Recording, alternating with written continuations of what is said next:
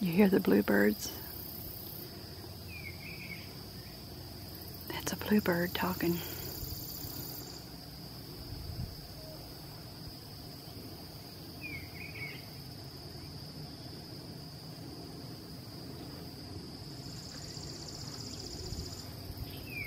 I just love this property right here. Someday Novella will have her a place right here. Need to move that tree right there. And it's a tall one. I have to hire somebody to move it.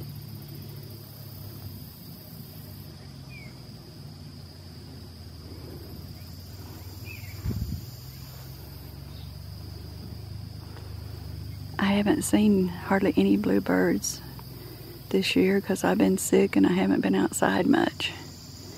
I'm grateful that I feel better and I can hear them talk. Yesterday when I painted the back porch, they were just out here just chattering away. I always think about them whispering to each other. Well, Carlos has been doing a good job keeping everything mowed. We've got so much that needs to be done, and it's so hot and you just can't do it all. It's just gonna take, it's a work in progress. But if I live long enough to see it, this place will have some more improvement. Novella's working third shift. She doesn't feel like doing much out here anymore. And 6 nights a week to boot. So I'm listening to the bluebirds. They're just all over. Seem like it's a pair. Love to hear them. I'm thankful. I'm grateful and thankful to be out here looking at our property. Cucumbers are doing so well. The vines have just gotten large and they're just putting on. And squash is kind of dying out.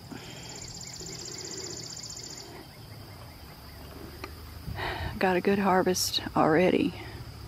Bell pepper.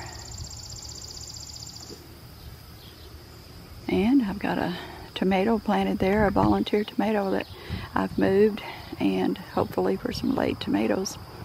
Tomatoes are kind of finishing up. They all came on about the same time.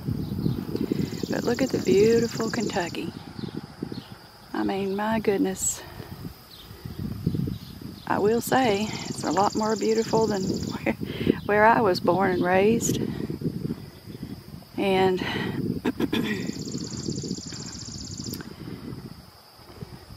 looks like the Penningtons have been getting their hay rolled.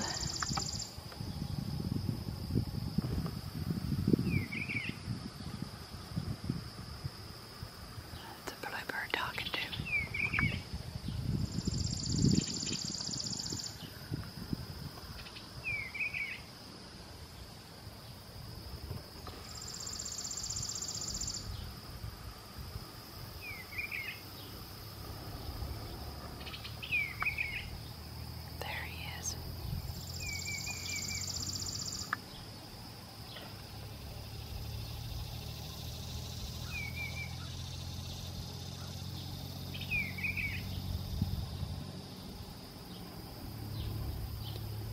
Trying to back up.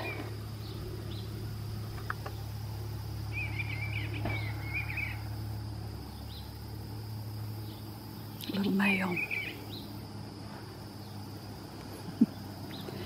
I guess I made him fly away. All right. Got a little jerky there, but we did get to see him.